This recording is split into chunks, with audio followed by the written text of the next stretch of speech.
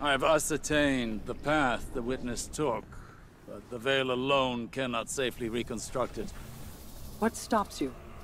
Instability. The veil traces the shape of our consciousness, but that shifts as fluidly as our thoughts do.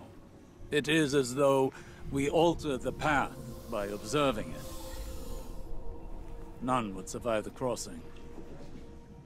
I can grant passage. Savathun's wish can weave the ley lines into the veil, entangle them for a moment. But you will not send an army on the wings of a wish. Only one. One? Explain this deception. You've done me a great many services, O Warden's mine. I'll grant you the ultimate Ahamkara courtesy. The complete truth. Savathun's wish grants one singular passage. No more. You knew from the beginning. You sought to twist our aspirations, as your kind always does.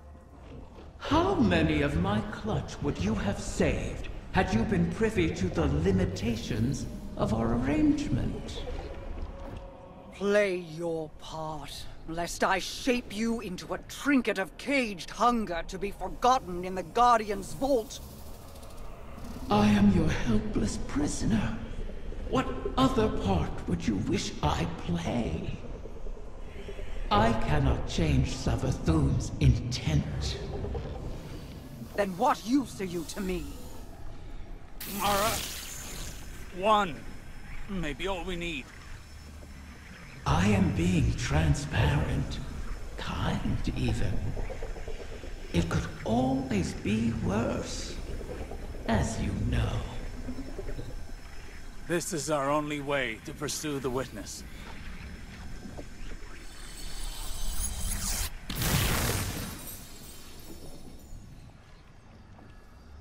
One to send.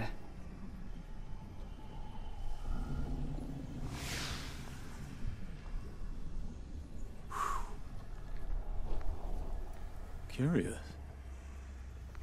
This simplifies things. What if... Yes.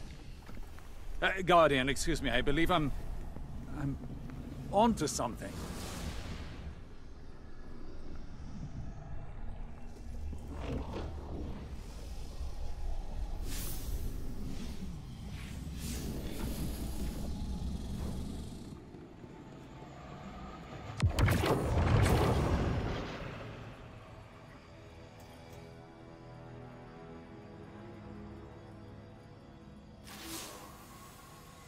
One to send, she said. I believe the witness had found a point of weakness and exploited that point to pierce the traveler's defenses. But the witness did not gain entrance through an attack. It parried. There was no need to breach a door because through the traveler's resistance, the way was left open. Its blast was meant to expel, but the witness redirected the flow of that intent with its own, using the veil. If Riven can imprint the ley lines into the veil, send one of our own to the other side without invitation, we can open the door. Once open, Guardian, the path to it matters not. Only that we're now able to cross the threshold. The veil will flow to that point around any obstacle. I told you I was on to something. It sounds simple in retrospect to use the ley lines as means of travel, as we have before. But they do not touch the traveler, nor the veil, and not even Mara can command them to do so. It may seem as though Riven promises more than is possible, but that is the foundation of a wish. We must yield to our disbelief and give ourselves over to chance. In that unknown venture, in discovery, the path forward is revealed. One egg remains. Then all our integument risks, our layered depths to this cause, finally, their worth will be realized.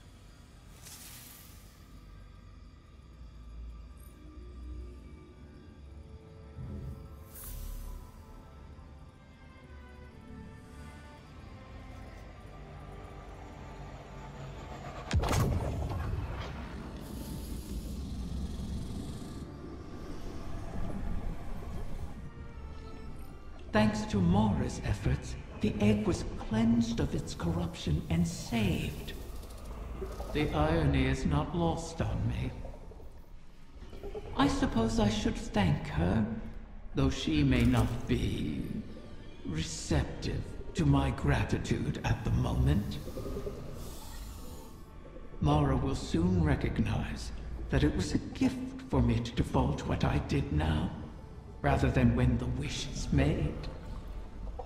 Perhaps she already has. Even an Ahamkara's power has its limits. It is beyond my ability to alter the path that the witness opened. Savathun knew this, which is why she crafted her wish to make use of the ley lines instead. Always so clever, that one. And the witness. Its ambition knows no equal. This final shape that it seeks is not unlike a wish itself.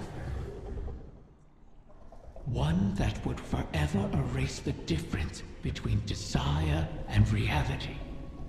Anathema to my kind. I will not have my progeny suffer such an existence. Continue securing my lair and gathering my clutch. Mara was right about one thing. Like with the portal, I cannot alter the terms of our bargain. Collect all of the eggs, or the wish cannot be granted, even if I desire it.